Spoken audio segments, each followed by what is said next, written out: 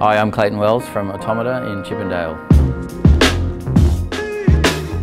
Automata is a casual fine dining restaurant which we opened nearly 4 years ago. I try and focus on a small amount of ingredients but using them in the best possible way. We've got an ever-changing sort of 5 and 7 course menu which we change very regularly. We opened A1 about just over a year ago. I wanted to have a more casual place that was close by, something that we could bounce ingredients off each other and use more of the ingredients.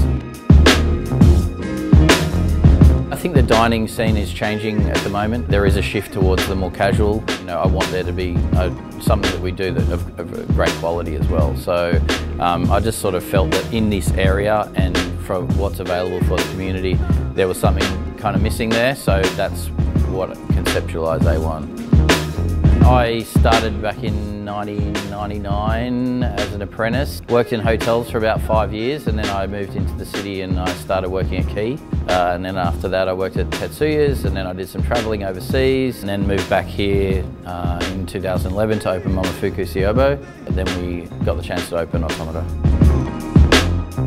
I think my biggest challenge is finding finding interesting ingredients and working with them. A different cut of beef or lamb or something like that's not so common, and working towards making that shine on the plate. Our diners love beef.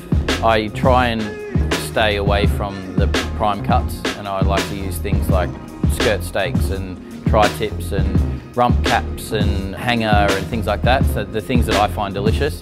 The things that probably need a bit more attention to cooking, but they're the most delicious. And I think it's important for us to use these things so we can educate our diners as well about the different cuts of meat that are available.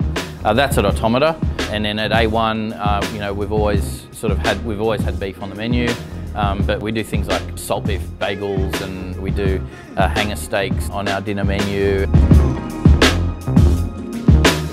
My advice to young chefs, I feel that everybody's just in a big hurry right now. I think people need to explore the world. I think they need to explore the country. I think they need to work in restaurants, take a step back and learn and see more and taste more and see the world a bit more. What's the future hold for me? I don't know. I'm not sure. I love doing what I'm doing. I'm going to stay here and do this for as long as I can. Just building a good, strong team down here that's constantly moving forward. That's all I can ask for.